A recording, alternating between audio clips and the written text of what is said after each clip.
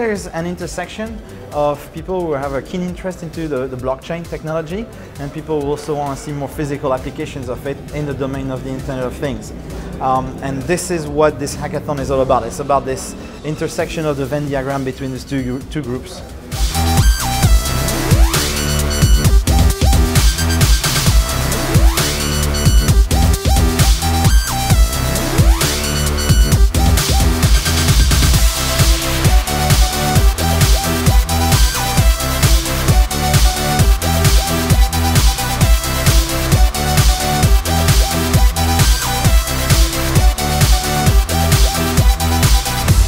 With this, we develop blocks which you can open by paying money.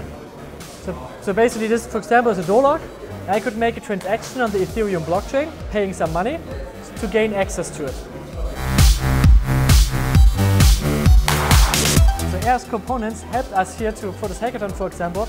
Also here the hackathon developers can come up with new stuff. We have one team here building something with a solar panel and selling the energy, for example. We use those tools from AR's components to build those things.